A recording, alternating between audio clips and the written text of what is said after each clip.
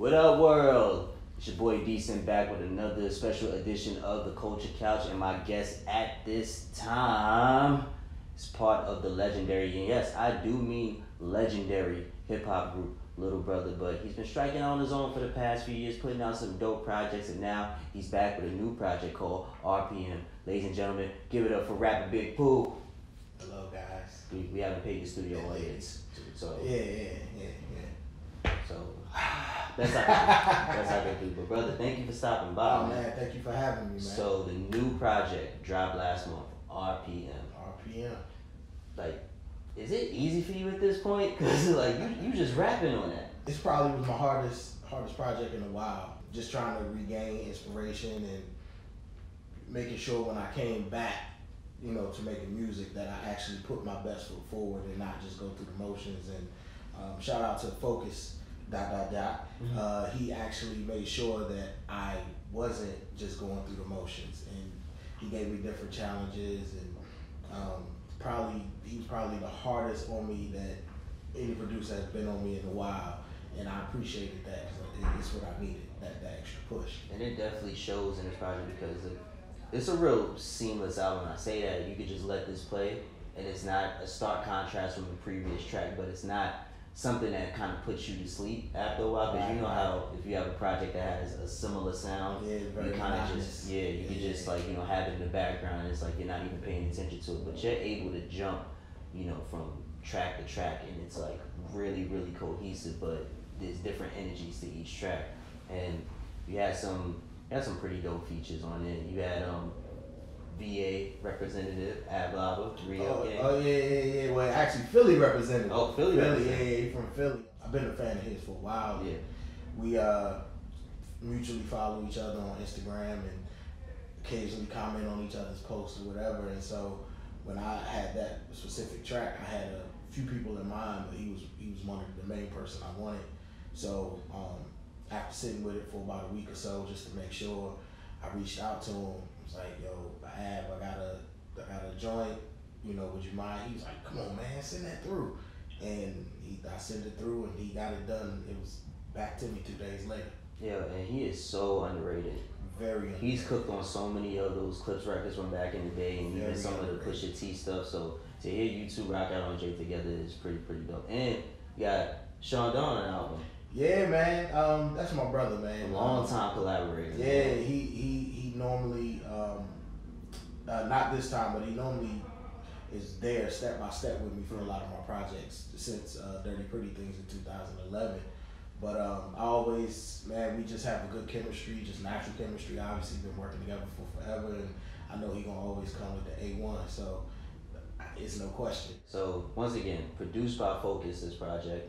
You tend to have, I want to say, a very exclusive relationship with producers when you're working on projects. Like the one project you have, we work with Apollo Brown. Mm-hmm. You know, is that something that you do by design when you're working on a project where you're going, you know what, I have a specific sound in mind, so I need this specific guy, and only him and I are going to ride together, or it just happens that way? Nah, the crazy thing is, I enjoy putting together projects where there's multiple producers, because then it's like a puzzle. I got to make sure pieces fit. Right. Gotta make sure things are consistent. But the one producer project, it ends up, I'm fans of the producers that I'm working with. So you have a Focus who's done stuff with Beyonce, Christina Aguilera, and Dre, and the list goes on. And then you have an Apollo Brown who's done Rise Cash, OC, Joel Ortiz, and on. Then you have a Knox who's done Busta, Snoop, and, you know what I'm saying? So when you get in the mix with these guys, it's like, you get greedy, right? You know what I'm saying? And what makes it like awesome is that these guys know, they understand dynamic. So I'm able to achieve what I want to achieve in a full setting with that one producer because they have an understanding of the dynamic. Definitely. So when you work with these producers, do they know that they're working with rapper Big Pooh as opposed to working with Big Brother? Because once again, content may be in the same vein, but a lot of music that you make, you know, to people who are familiar with Big Brother is the opposite. Little Brother. Little Brother, sorry. Little Brother, opposite end of the spectrum. You know, so is it like hard for you to kind of get people to say like, yo, this Little Brother, this is, you know? Most of the producers, I'm allowed to actually cycle through beats and kind of determine my path. Mm-hmm. So they allow me to determine my path. With Focus, it was a little different, but he understood, like we both had the understanding going into the project that we wanted to do something different from obviously Little Brother, and we wanted to do something that was an updated version of myself. Right. And so we had that understanding as we approached the project. But with everybody else, it's kind of, they just, I go through and they allow me to dictate the direction. So that's never really been an issue. Definitely. So I remember a few years ago when you sat down with Rosenberg, you said that, when it came to making your own music, a friend of yours made the suggestion that you made a specific song that necessarily wasn't tailored to the people who were familiar with Little Brother, and they said that the problem there was you gave it to your fan base. Right. So do you still face that challenge, or you pretty much just, what you learned from the mistake the first time, you're pretty much just knowing your audience, but also knowing that there's another audience that you're trying to get, your music out to? I mean, at this point in my career, man, I just make what I feel, and I put it out, and it's gonna reverberate with who's gonna feel it. And I just look at it once I figure out, okay, this is the demographic of people that like this, I'll cater to them for this moment. And I just approach it like that, man. I can't get wrapped up in the who gonna like what, and I gotta make stuff because they want to hear this, or they got, man. Yeah, and it's a different time in the industry where you don't need a lot of that. Yeah, it's a way different time. Yeah. And I just have so many other things going. Like when I put out music at this point, it's me going through a creative, just brainstorm, and I just want to get that creativity out, and so I don't worry about who's gonna be attracted to it. Definitely. So with this new climate of music, and you kind of having, I want to say, the best of both worlds now, because you've been on a major, you've been independent for quite some time now. What is one of the stark contrasts outside of, of course, there being the budgets and, label being as active? Like, what are some of the different nuances about the industry that have changed for you since you've stepped into it? I mean, the industry has kind of went through a transition from when I first started to now, and the transition has been the internet. Mm-hmm. When I first started, the internet was something new. Mm. Not many people utilized it. Now the internet is the media. It's the thing. It's the thing. Like, so for me, it's just been navigating that and figuring out, like, okay, now it's become more niche. Now, you go direct to consumer. You can cut out the middleman, but you also know that it's no filter. Right. Like, there's no quality control. There's none of that. Like, it's survival of the fittest out here. So Wild West, pretty much. The Wild West and then some. So, it's just navigating those different turns as you see the industry transition, and, finding your place within the current state of the industry. Definitely. So the name, of Little Brother is synonymous with, you guys saying that you're pretty much, the younger siblings of, Tribe Called Quest, right. EPMD, like, a lot of the pioneers of hip hop.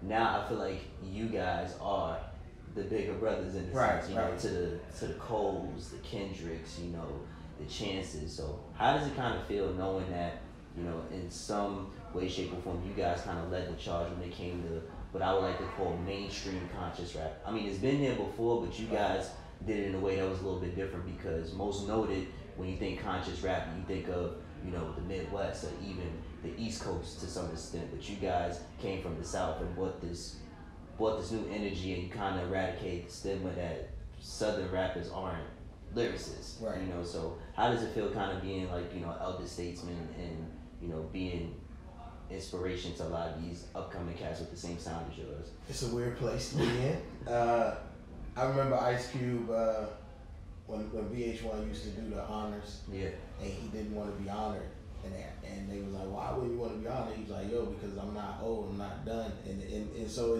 I say that to say, like, that's kind of how I feel. It's like, obviously I know I predate, the guys that you named, and I do know they were influenced in some way by what we were able to accomplish, but it's just still, it's like, I still can compete. Yeah. Like, you know, I can still compete. Like, I'm not done. I'm not retired. But nah, it's definitely an awesome feeling, man. Like, just to know that something that you did, just going and just doing what we did, that resonated with so many different people, and it resonated to the point of now the stars of today haven't been influenced by what we were doing, and I mean it's a feeling like no other, man. Definitely. So to kind of piggyback off your comment about being able to compete still, I feel like with hip hop, and I feel like it's the only genre of music that does this, there is this sort of ageism that goes on. Definitely. Like once you hit like a certain point, all of a sudden people think that you're on this decline, not understanding it's not like a sport where you have to be physically capable. As long as you're mentally sharp and you're willing, you can still put out quality music. How does it feel, you know, kind of being, you know, of, you know, I don't want to say old, but of a older age now where, you know, you've seen it all, you've done it all, and you just want people to kind of understand that hip hop has this, you know, I want to say this life, this longevity to it that supersedes the art form, but it kind of lends itself to the artist as well. First, we gotta realize that when you take a step back and you realize how young hip hop truly is. Yeah. But even in that, as it has become, you know, a force of one of the most, you know, biggest genres, selling genres or whatever. The biggest selling at this point. Yeah, the biggest selling.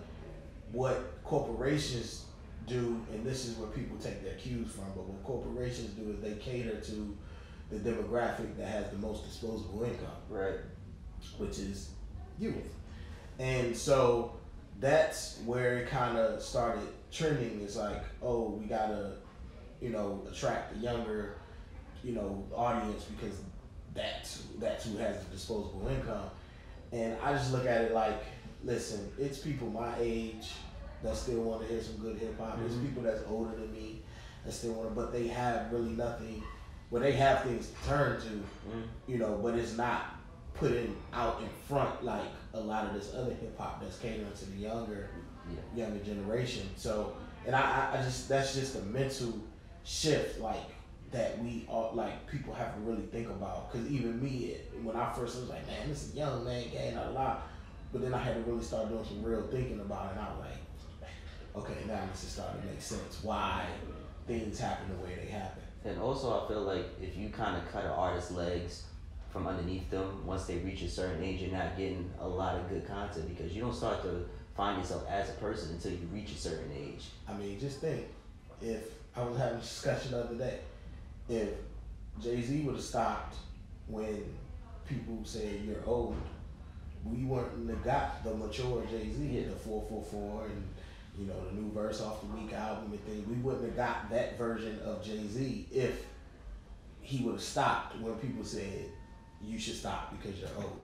So it's just that thing, man. It's like we gotta keep, you know, us older, those that's older than me and people in my bracket, we have to keep pushing and continuing to show like you're still valuable after a certain point in your career. Even if you're not the big star that you was, there's still some value, obviously, to what you do as you mature inside of hip hop. Yeah, and I feel like if we're gonna keep this idea alive that hip hop is a culture, we need to respect the people that came before us.